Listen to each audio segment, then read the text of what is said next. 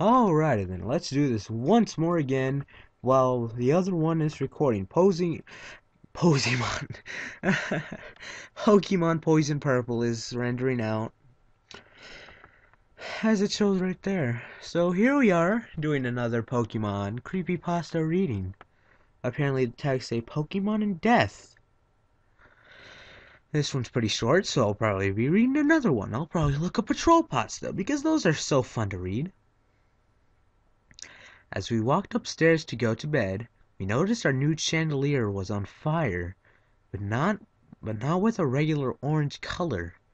No, it was an eerie blue flame, no flickers, just silence.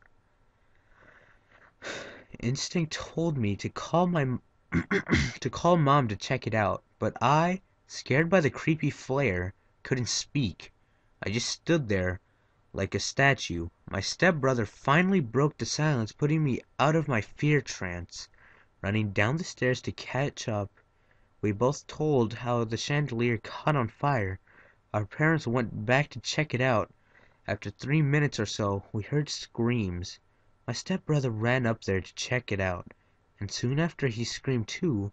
I ran upstairs to check it out as no one came downstairs. I saw my parents and my stepbrother on the floor, lifeless and burning. I looked up at the chandelier, and the last thing I saw before I was burned to death was this horrible burning. I looked up at the chandelier, and the last thing I saw before I was burned to death. Wait, what? I looked up at the chandelier, and the last thing I saw before I was burned to death was this horrible twisted face with glowing yellow eyes and a mouth that looked like it was stitched together. Oh, wow.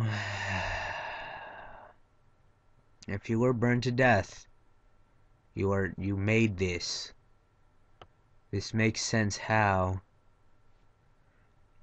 Oh, face oof. That's not the right one. That was like only 2 minutes and 30 seconds. You kidding me? Let's look up troll pastas then. Troll pasta. Wonder what we get. Because that was a stupid creepy pasta.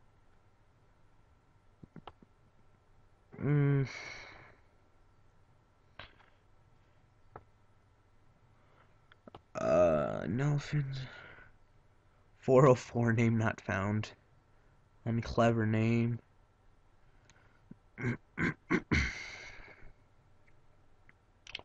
Captain Planet. Bloodthirsty, good cooked pastas. Troll, you mad, bro?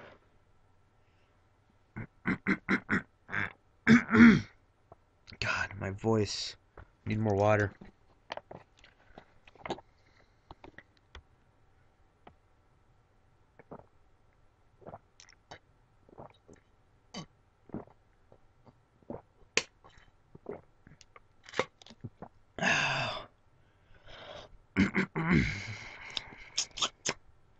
I can't find any. Hold on, let me pause the recording and see if I can find any. Alrighty then, we're back. I looked up regular show and I found Slender Man on a kid's show. And this is about a new show called Gravity Falls. Ah, damn it. Oh, man. I was wondering what I saw a commercial for Gravity Falls. And I saw like my brother pointed it out actually. It has like an Illuminati thing on it, like a triangle with an eye in the inside. But oh darn, it's not there.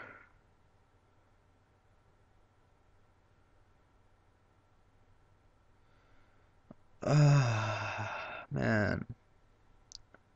Satan on the Muppet Show, the Looney Tunes Show, Roger's Creep Show.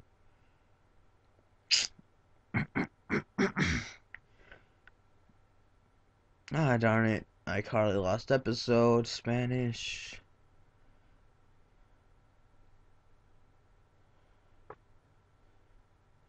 What's this? Rigby.avi.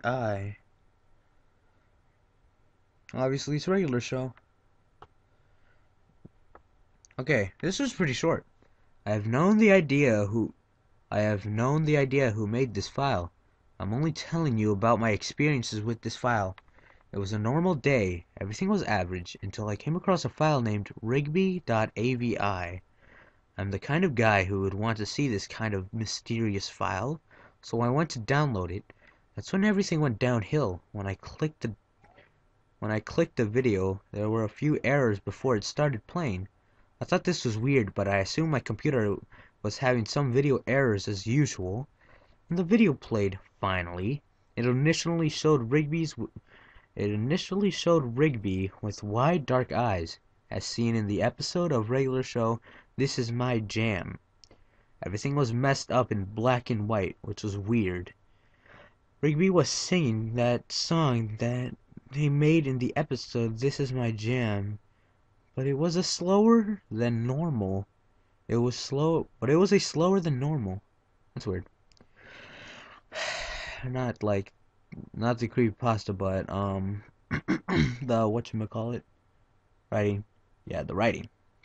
This went on for a while until it zoomed in on Rigby's face. After that part, it showed some sort of Japanese writing or something.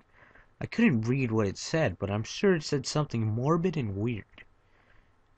After a couple of days, I started having nightmares of Rigby chanting those damned words over and over. I'm never going to look for weird files on the internet. Or will I? That was idiotic. Candle Cove, Street AOBU, .avi, FUD.wnv. Alright, let's go back.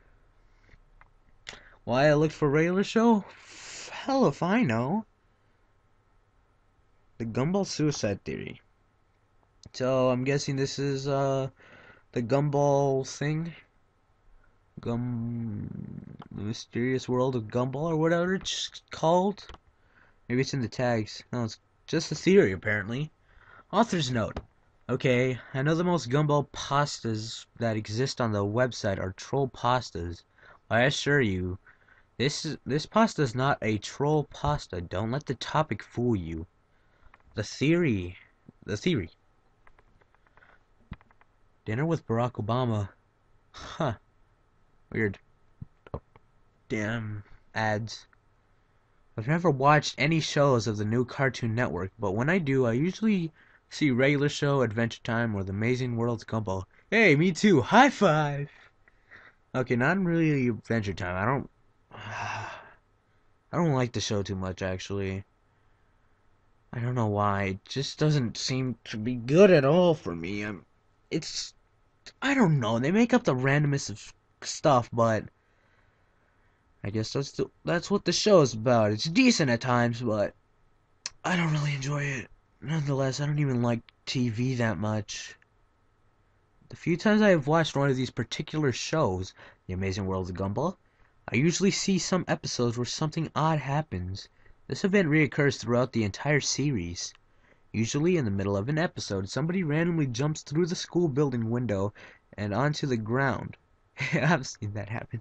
This usually happens when a character is in some type of danger, like in one episode where Darwin, one of the main characters, yes, the fish guy, jumps out of one of the school buildings and onto the ground. The reason?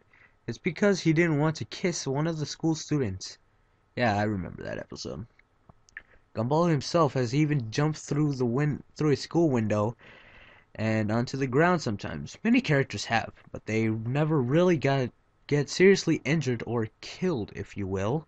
This is likely due to the fact that this is a kid show, but that's not the point. The point is that in this imaginary and happy world of Gumball, somebody would do such a thing as symbolizing suicide. And there's one particular character which best symbolizes the feel of misery and death. One character who probably was the one who truly perished in one of these harmless falls. Carrie, a ghost character who appears normally in the series. She's filled with misery and hate, and the keyword here is ghost. She fits perfectly in the category of suicidal personalities. In The Ghost, she states pain is the only emotion she can feel. This is a quote from the Amazing World of Gumball wiki. Possibly being the first one to perish, it would make sense that the only emotions she can feel are pain and misery. Could it be that someone actually committed suicide in this otherwise happy, quote unquote, series? This might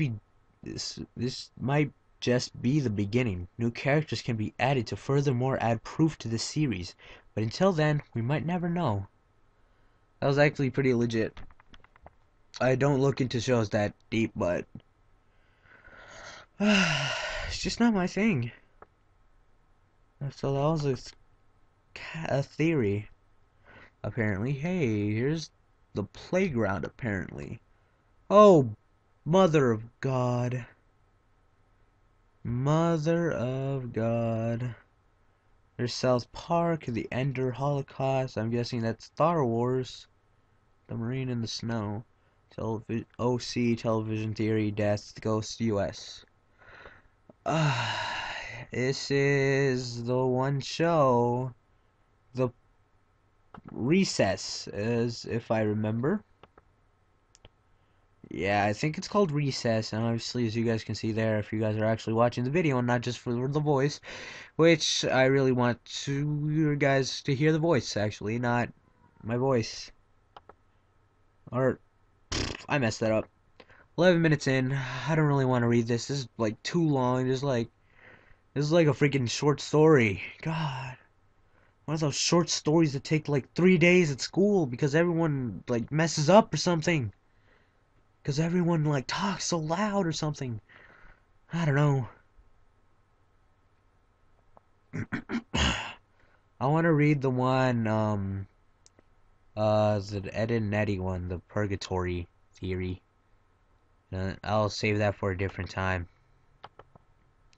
I don't know which readings I just did. I did the Gumball one. I did Chandelier Death. I don't know. Nonetheless, I think I'll just cut it out here. It's 12 minutes, 45 seconds. I've read a decent amount, like 2 or 3, I can't even remember anymore. But, the playground actually looks kind of decent to read. I'm not too sure. But nonetheless, this is it. Thank you everybody for watching. I hope you all enjoyed. And, yeah. I hope you guys stick around for another Creepypasta reading. And I'll talk to you guys sooner or later, soon enough. Goodbye.